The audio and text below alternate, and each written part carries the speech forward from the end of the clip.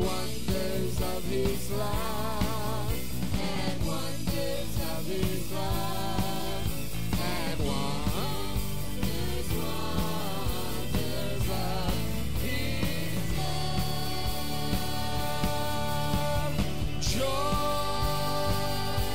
unspeakable joy, and overflowing well, no tongue can tell. Joy, unspeakable joy, it rises in my soul, it never lets me go.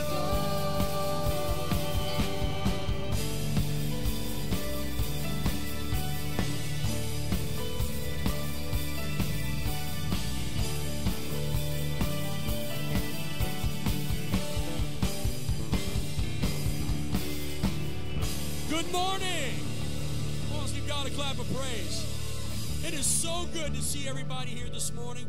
I want to thank you for joining us. I'm Pastor Rodney, the lead pastor here at Fountain Life Church.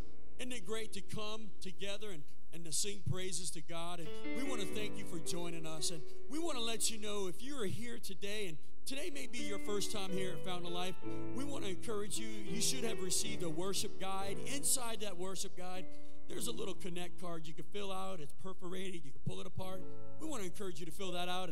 And at the end of the service, if you will just go to our welcome center in the foyer, we have a gift of your choosing. We just want to just bless you and thank you for coming. Please fill that card out. We pray for it throughout the week. You may be going through something, and we would love to pray for you and with you over that. So thank you for coming. We also want to let you know, first of the year, we're starting Life Steps. It's our new process of allowing us to get to know you if you're new, and you get to know us as well. And so we want to encourage you to maybe fill out our text. We don't have our image yet, but we will. But it's Life Steps. We started the first of the year. We want to thank you. We're going to continue to sing now and give praises to God. We want you to join us today as we worship Him. God bless you.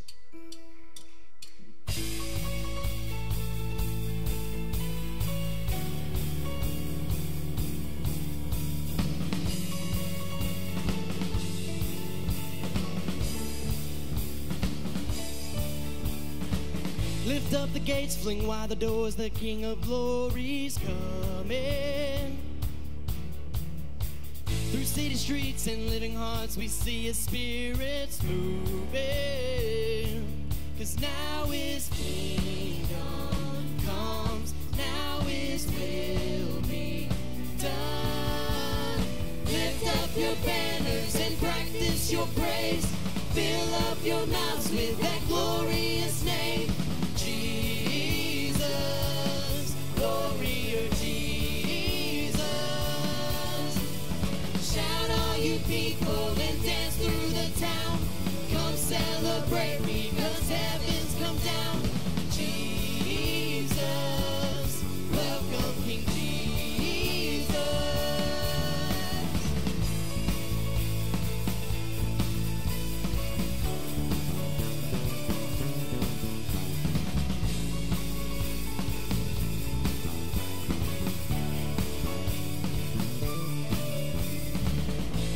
The sick, call to the lost, tell them our God is with us. Come prophesy that now's the time. Get ready, church, let's rise up. 'Cause now His kingdom comes, now His will be done. Lift up your banners and practice your praise. Fill up your mouths with that glorious name. Jesus, warrior Jesus. Shout all you people and dance through the town. Come celebrate because heaven's come down. Jesus, welcome King Jesus. Come on, put your hands together. The Bible says that His name is Wonderful, Counselor, Mighty God, Everlasting Father, Prince of Peace. He is Emmanuel. You believe that today? Come on and give Him praise. Hallelujah. We bless you, Lord. We glorify you. Fill our mouths with your praise, oh God. Hallelujah. Come on, let's declare this today. And sing glory, glory, hallelujah. Glory, glory, hallelujah. Glory, glory, hallelujah.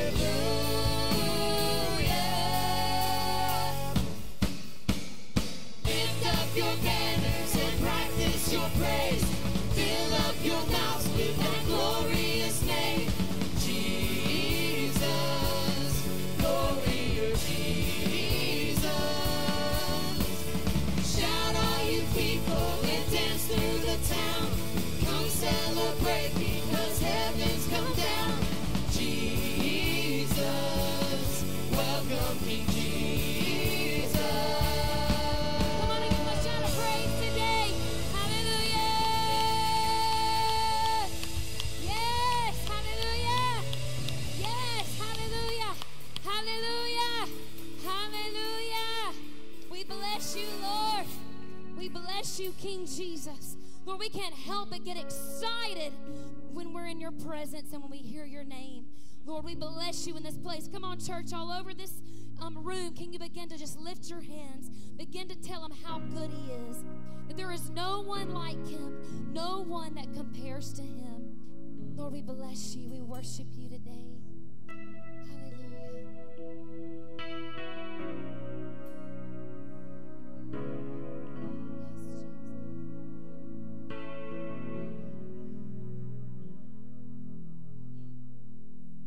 You are the one who knows my need before I call.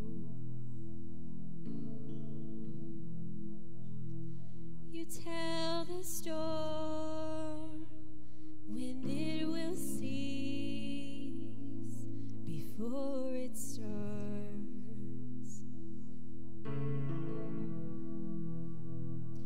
The God above who searches deep within my heart.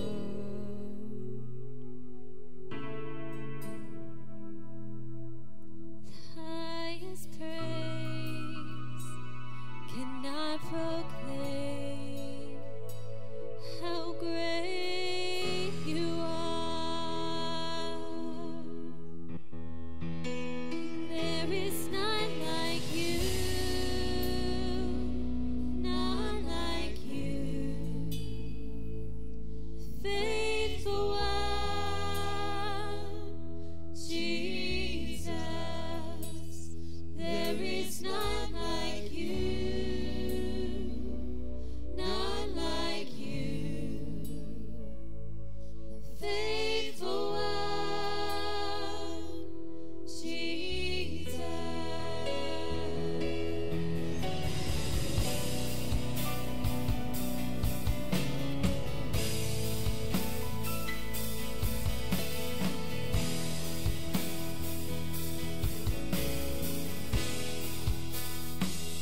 No sacrifice can now repay the debt I owe.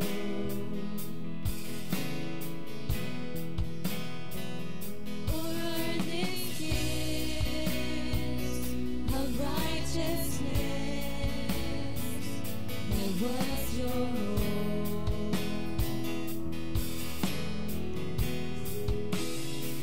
Still I will give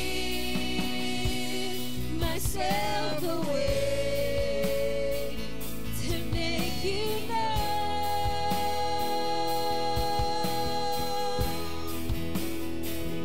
The name above all other names is yours alone. There is none like you. There's none like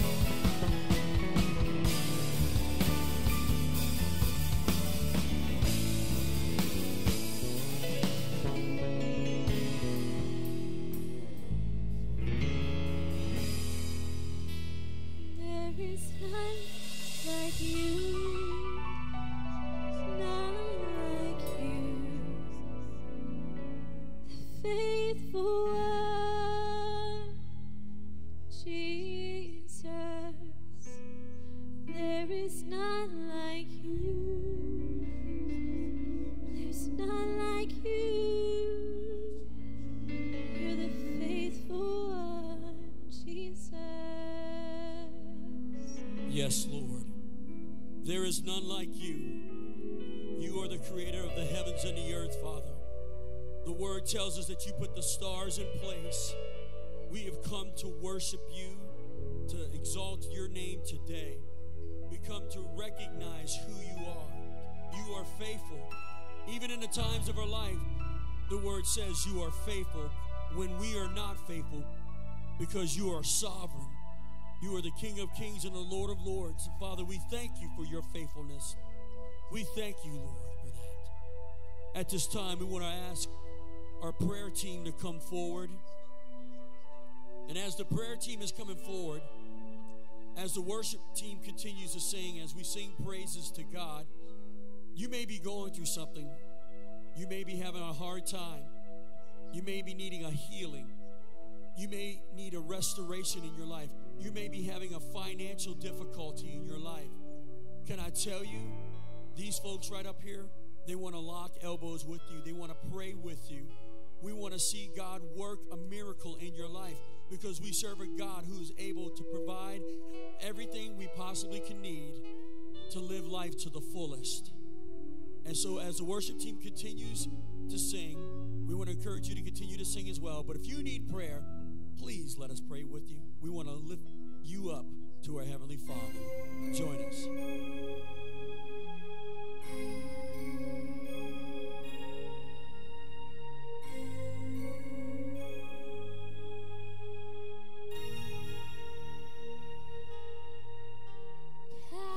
Captivator of the searching heart, this Jesus, how precious.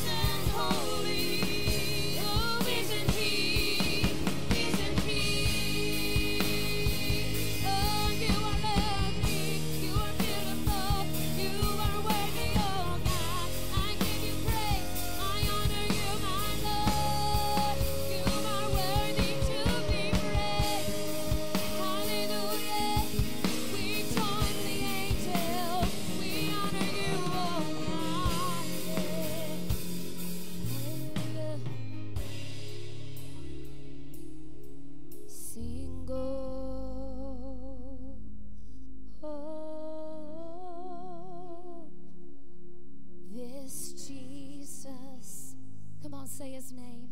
This Jesus. Sing that again. And oh,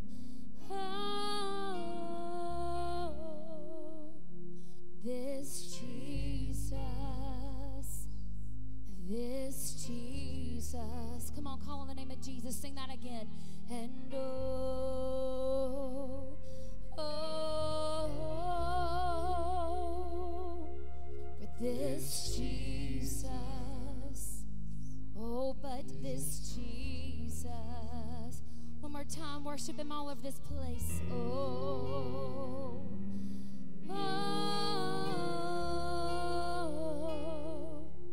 this Jesus. This Jesus. Oh, Come, let us adore Him. Oh, come, let us adore Him. Oh, come, let us adore Him. Christ the Lord.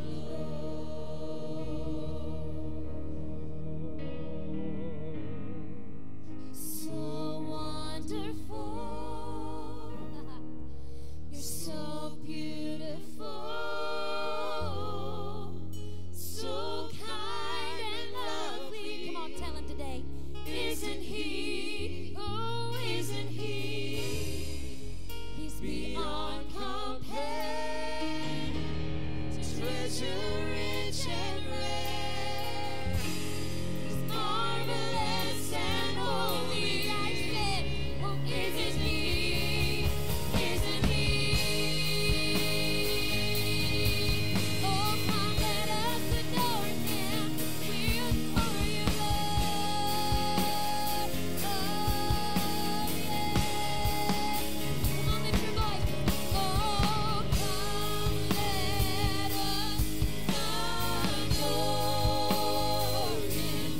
Oh, come, let us adore You. Oh, come, let us adore Him.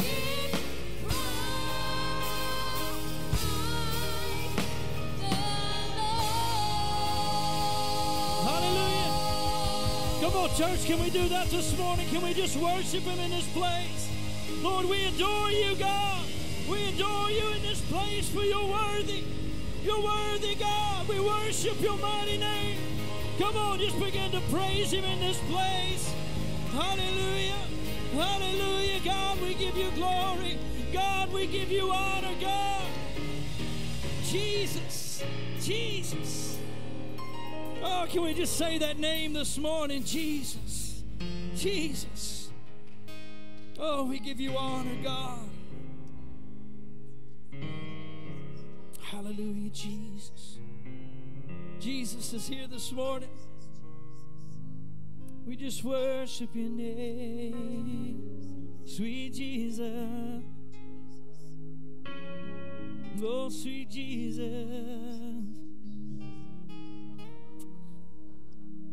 We just worship Your mighty name. You're so worthy, God. Jesus, Jesus. Lord, we just give You glory, God. We praise You in this place. We magnify Your name because Your name is holy, God. And we're thankful that we can come into this place and praise Your name. We give You honor in Jesus' name. Amen and amen.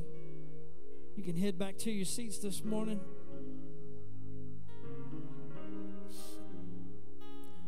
How are you excited this morning to be in the house of God? Amen.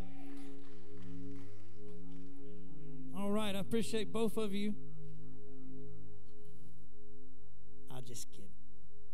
We're going to get to talk about joy this morning. And I'm excited about that. Two of them again. If you know me, you know I'm the Christmas guy. Man, I love Christmas. I've got 100 and something manger scenes in my house. I'd love for you to come check out if you ain't seen that. It's awesome. But I love that. I love Christmas. I start getting that feeling in August, you know. It's Christmas time, which I know it's not, but for me it is. I love Christmas. It just gives me this, man, I just bursting with joy.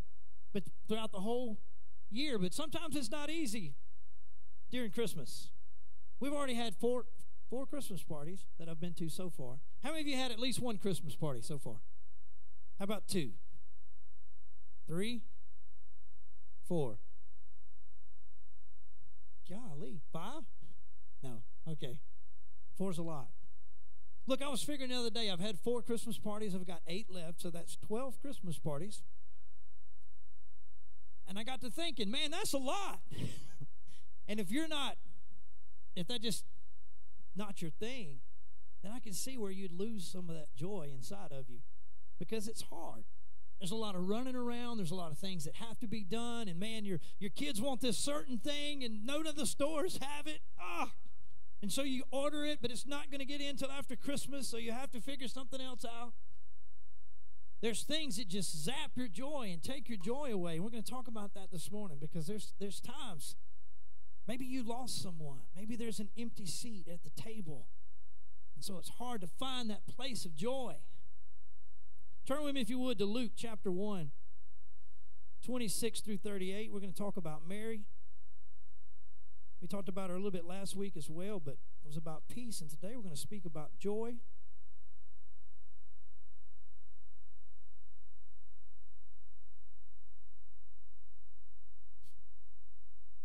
Verse 26, in the 6th month, God sent the angel Gabriel to Nazareth, a town in Galilee, to a virgin pledged to be married to a man named Joseph, a descendant of David.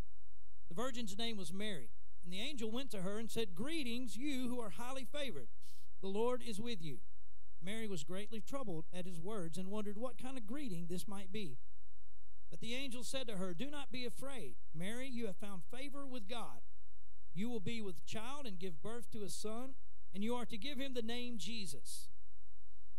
He will be great and will be called the Son of the Most High. The Lord God will give him the throne of his father David, and he will reign over the house of Jacob forever. His kingdom will never end." "How will this be?" Mary asked the angel, "since I am a virgin?" The angel answered, "The Holy Spirit will come upon you, and the power of the Most High will overshadow you. So the Holy One to be born will be called the Son of God. Even Elizabeth, your relative, is going to have a child in her old age. And she was said to be barren and is in her 6th month, for nothing is impossible with God. I am the Lord's servant," Mary answered. "May it be to me as you have said." Then the angel left her. Now think about Mary in this moment. The first thing that comes to mind is not joy. I think of some other words, but joy is probably not the one that comes to mind. I think there might be a little bit of doubt, possibly a little bit of fear. Think about this. She's 12 years old. 13, 14, somewhere in that area. Hey, Sky, stand up for me.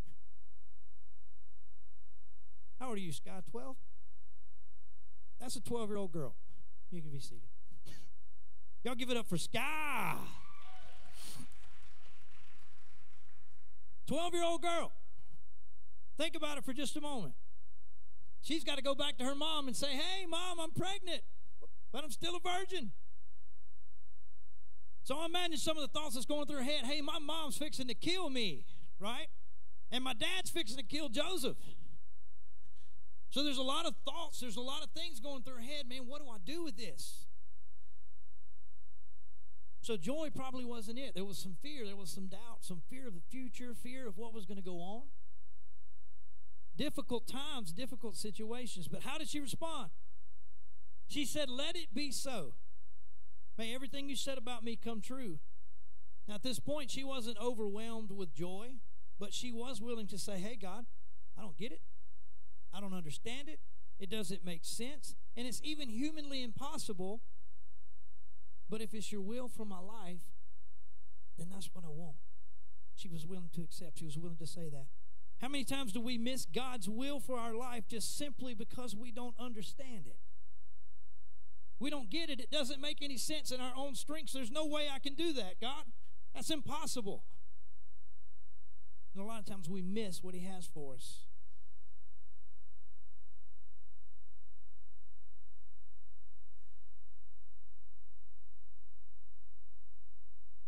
Wouldn't it be awesome if we could get to the point where we say, God, I don't understand what you're doing here. Makes no sense to me. It's past my realm of understanding, God. But if that's what you want to do, let it be so. Let it be so, God. I don't get it. Makes no sense. But let it be so. See, I think that's the very first thing.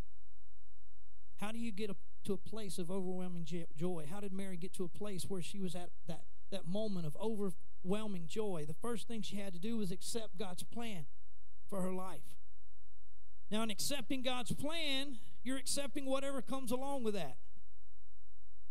Just because it's God's plan doesn't mean that it's easy. I think we miss that sometimes. It's God's plan. Woo, it's going to be straight and easy. We got to make this path. We go straight and bam, there we are. Nope. Think about this. You're pregnant, okay? Ladies, y'all think about this for just a second. We're going to talk about Mary for a minute. Mary was pregnant. She's young. Why do y'all think she went to Elizabeth's house? Her aunt's. Probably, I don't know this, but what I'm thinking is this. Mama's going to have to do some damage control. Mama's going to have to explain to the neighbors. Mom's going to have to bring the family in and explain what's going on. She said, hey, just go. I know you're 12, you're 13 years old, but go get on a donkey, travel 4 days to get to your aunt's house that you haven't seen in a while. Think about that. So she's got all these things going on in her head, all this different stuff going on in her mind. So joy is not what I think she would have. It wasn't easy. I imagine, ladies, I've seen a lot of you get married. I've seen my own wife get married, and she has these plans, and she had these plans way before we got married. You know, and the plans was, hey, I want this perfect ring, and I want this perfect dress, and I want you to look the best that you can. Right? And I want a certain amount of bridesmaids, a certain amount of groomsmen, and I want it to be perfect. And at this moment, man, doves are going to fly out of your hat or whatever, and then this white stuff's going to be thrown in the air. It's going to be beautiful. I'm sure Mary had a plan. She had this plan that she wanted to, this is what's going to happen, and it's so awesome. But here's the thing, God changed plans because her plan was different than God's. How many times in our life does God change our plans? She had a perfect dream. I imagine her husband was a carpenter. So she's like, man, in a couple years after we get married, he's going to build me a house. It's going to be my dream house. It's going to be this awesome nursery with a drop-down television for the baby. Okay, maybe not that. But it's going to be awesome. And as soon as I have my baby, I can take him and put him in the nursery. Oh, it's going to be awesome. God changed all that. And it wasn't glamorous. And it wasn't pretty. And it for sure wasn't easy. But God changed it. I remember when God called me. God called me into ministry when I was 16 years old. And I just assumed, notice that I assumed, I didn't tell me, I assumed that He wanted me to go into music ministry. Hey, God, you gave me a talent in this area, so I'm assuming that's what you want me to do. And so I pursued that for a long time until God finally said, hey, that's not what I want you to do. Hello. Not that I didn't enjoy that and I loved it. But I wasn't fulfilled because it wasn't the ministry God had placed me in. It wasn't the plan God had for me, but I just assumed this must be the plan that God wants. This must be the plan that God has. Turn with me, if you would, to Job. And I know this isn't Christmas story, but man, Job is awesome. If you're ever down, read Job. I promise you it's not as bad as Job. Job chapter 1, verse 13 through 22 says this. One day, when Job's sons and daughters were feasting and drinking wine at the oldest brother's house, a messenger came to Job and said, the oxen were plowing and the donkeys were grazing nearby, and the Sabeans attacked and carried them off. They put the servants to the sword, and I'm the only one who has escaped to tell you. While he was still speaking, another messenger came in and said, the fire of God fell from the sky and burned up the sheep and the servants, and I'm the only one who has escaped to tell you.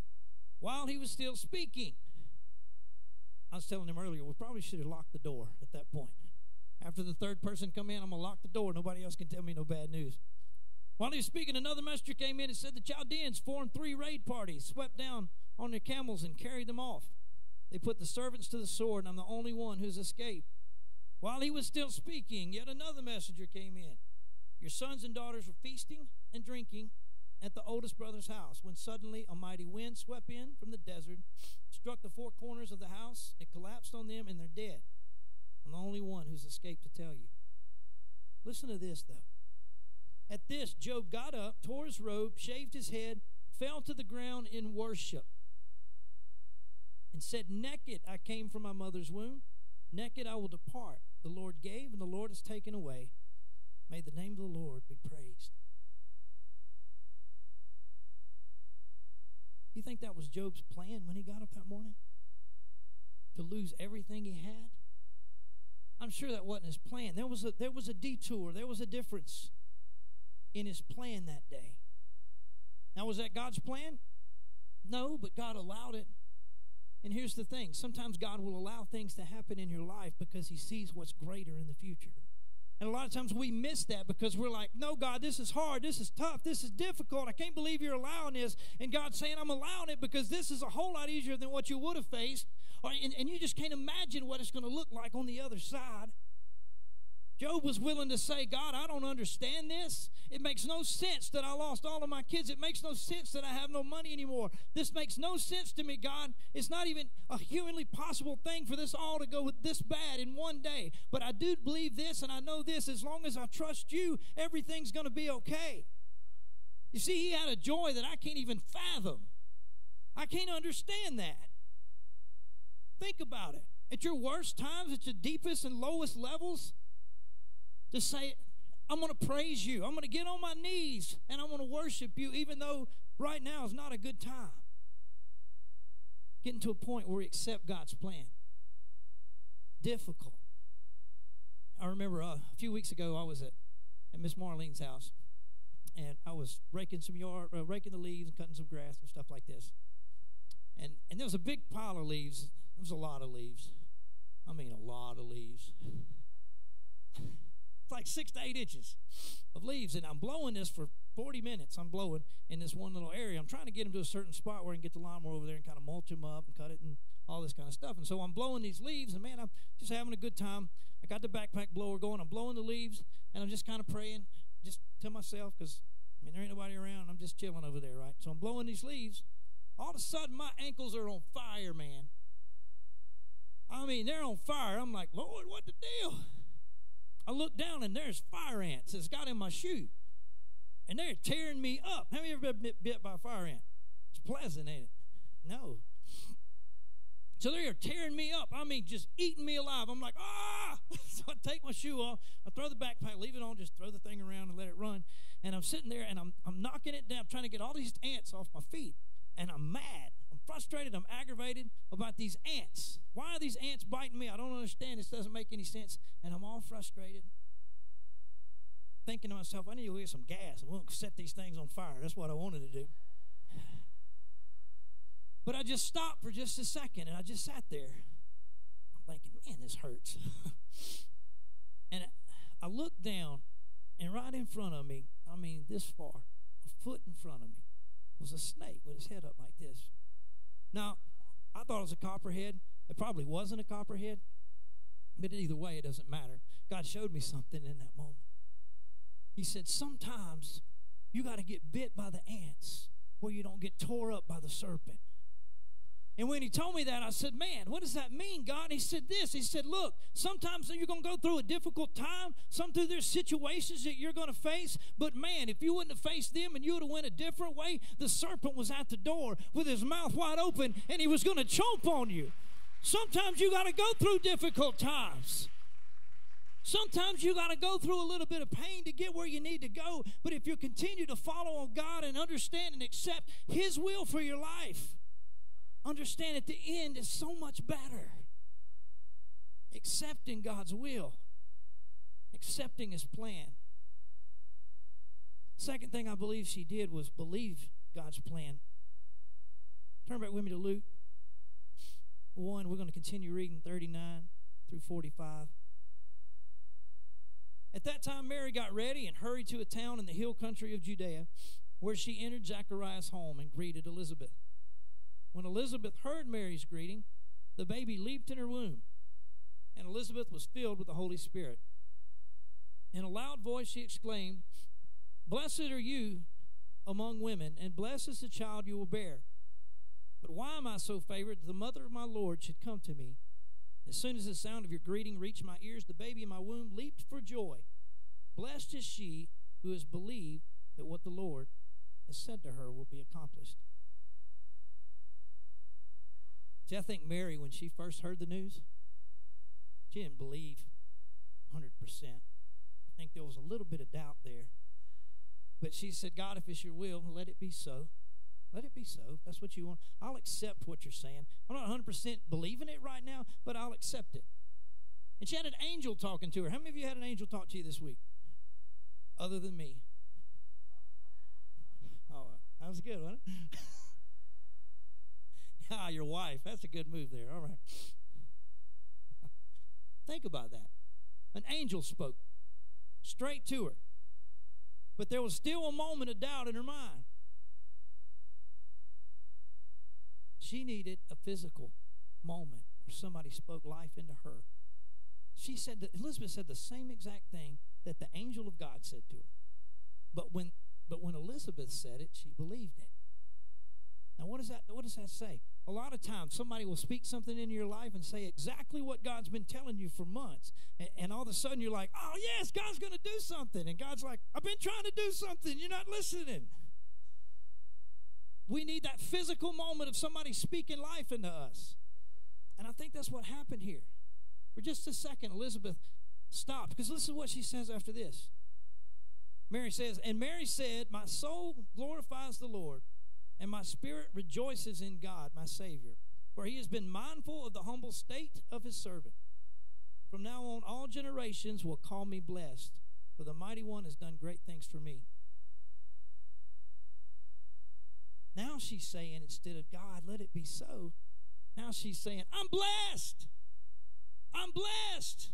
She was blessed before, but she needed that moment. And here, that's why it's so important. When God tells you to speak something into somebody's life and you miss that opportunity, it is so important, because sometimes people are waiting to hear. Just like Gideon. God spoke to him, 26 times? Maybe not that many. 2 or 3 times, over and over again. He kept putting out this fleece. Over and over and over again. Here's the thing. Sometimes people need you to confirm something that God's already spoke to them. It's just like when you get saved. How many can remember when you got saved and you feel that inside of you? You feel stuff changing. Man, life is different. It's causing you to be different and act different and want to do things different and sometimes even look different. But it's so much more encouraging when you're walking along life and somebody comes in beside you and says, "Man, I really see a difference in you. I see that God's really doing something." You already had confirmation that God was doing something because you knew you were changing. But man, when somebody else tells you, boy, that takes it to a new place and takes it to a new level. So she accepted God's plan. The second thing she did was believe his plan. Third thing you got to do is a little bit harder. Third thing you got to do is walk in God's plan. That one's tough. Look back at verse 28 and 29. The angel went to her and said, "Greetings, you who are highly favored. The Lord is with you." I want you to think about that for just a second. You are highly favored. Greetings. You're blessed by God. How many of you get greeted that way every day? Let me tell you what the youth say. How about that? "Hey, stupid." "Hey, Pastor Baldy." "Hey, Pastor Old Guy." I love y'all. I've been waiting on y'all to say, "Hey, you that's highly favored." Man, y'all going to be my favorite teenager if one of y'all starts saying that to me. I'm just saying. But if they would say that, What would I think? What would be the first thing come to mind if one of them said that? What do you want?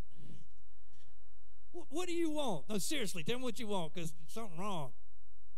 I really think that's where Mary was at.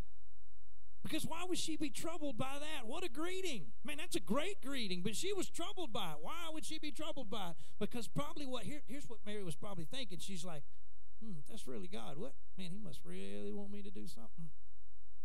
Why would he send somebody to say that to me unless he was wanting something, unless he was expecting me to do something? Think about that. So she was troubled. She was worried. See, a lot of us want to watch a miracle, but we don't want to be a part of the miracle.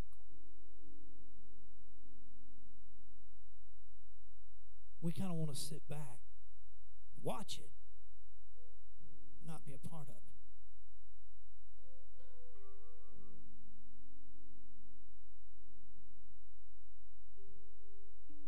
I really believe that some of you want to be in the presence of God, and you want to get down here when there's a fire and God's moving, and man, and you get close, but you kind of just warming your hands up by the fire because you don't want to get in there too close, because if you get too close and you get too close to the presence of God, then all of a sudden he's going to begin to ask you to do things that you don't want to do. Like Pastor Ronnie told me, he said when he was younger, he was afraid to get too close because he was afraid God was going to send him to Africa. Guess where he's going next year? Just for a moment, though, not forever. But now he wants to. But that's what we do. We think, man, if we get too close to God, if we get too close to the presence of God, and we just go ahead and turn everything over him, and we begin to walk out what he has for us, and we get too close to him, then he's going to want me to do something that I'm not ready to do. He's going to want me to get up and speak in front of people. Look, I hated speaking in front of people when I was a kid. I hated it. I don't love it now. I'm just playing.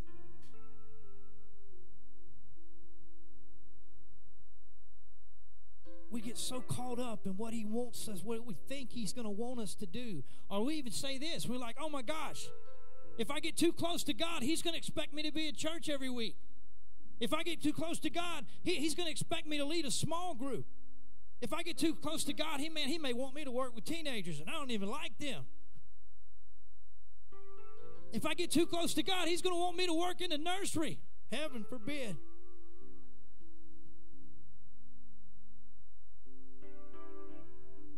And we spend all of our life just right on the outside of what God's will is for our life because we're afraid to step into it, because we're afraid that he's going to either put us to work or we're going to get to the point in our life where we're going to have to change some things, and he's not going to want you to watch that anymore. He's not going to want you to do that anymore. He's not going to want you to go to that place anymore or act that way anymore, and he's going to want you to change some stuff, and you know that change is going to hurt you, and so you sit right on the outside of the anointing that he has for you. Because we're afraid.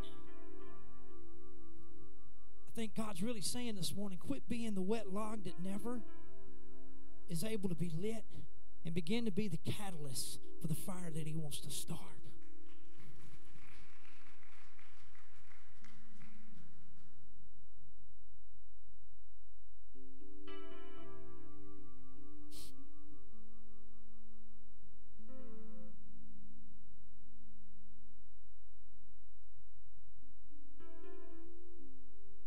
Some of you are upset because of the atmosphere of your job.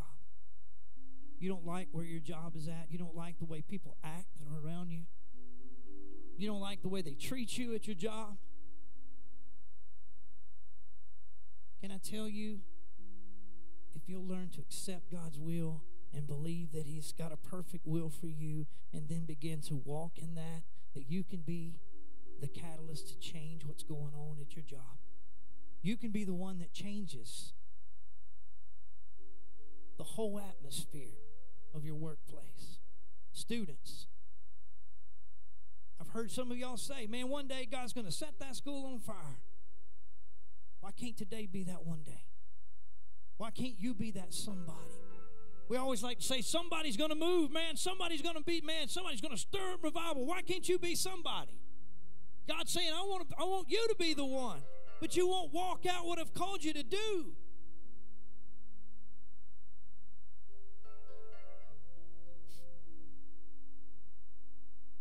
if you want something to change, you want things around you to be different, then begin to let joy bubble up inside of you, no matter what you face or what the situation is. Because I'm going to tell you right now, you're going to face difficult times. They're coming your way. If you're not facing them now, you better get ready. Because you're going to face bad times. Somebody's going to get sick. Somebody's going to die. I'm not trying to be doomsday here. I'm just telling you the truth. You're going to face a financial struggle that you don't understand. But it's how you handle that moment. It's not the moment, it's how you handle it.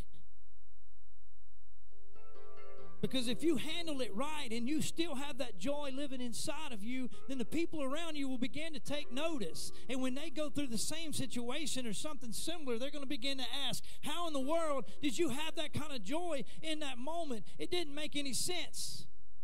And they're going to come to you. What is it that you've got that's different? Because I'm struggling to get out of bed because the depression is just pushing me down. I can't even get up anymore because of the situations I'm facing, and they're not half as bad as what you faced. How do you get up every day? And you can say, it's because I got joy exceeding inside of me because I accepted what God had for me. I believed it, and I'm walking it out every day.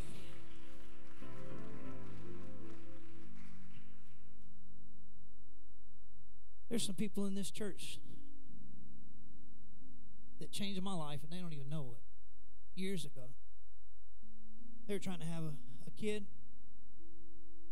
They were getting older, and they wanted to have a baby, and they just couldn't have a baby. And then one day they got pregnant. It's exciting day.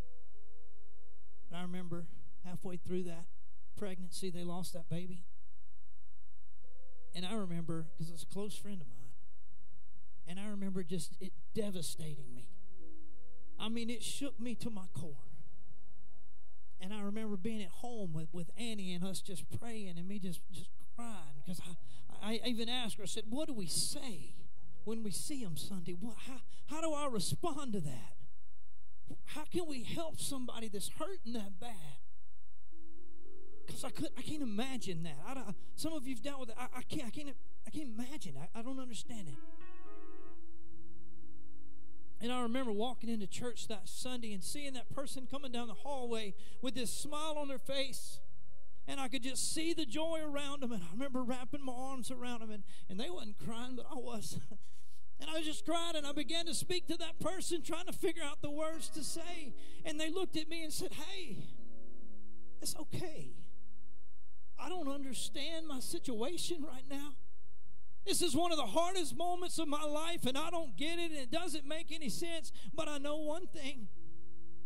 I know that I know that I know. As long as I follow the plan that God has for me, that God will move and God will change my circumstances. And it did. They have babies now. But in that moment, that shook me because I didn't understand that kind of joy. I'm not telling you when you go and someone close to you has died and you go in the funeral home that you're going to be happy, because that's silly. But I'm not talking about happiness. I'm talking about something inside of you that ain't an emotion, but it's a lifestyle. When that begins to bubble up inside of you and you're able to make it every day, even though you're at the financial worst place you've ever been financially in your life, or you're at a place where you've lost your mom or your dad and it doesn't make any sense, or your husband passed away, or you just got diagnosed with something, with cancer or whatever it may be, and it doesn't make any sense in your eyes. But God sees an end. God sees what's on the other side. And he says, if you just stick to my will, if you walk out what I have for you, I promise you, I got you. I got your back. And if I don't know anything else, I know one thing. If Jesus has got your back, it don't matter what you face. Let me get you to bow your heads this morning.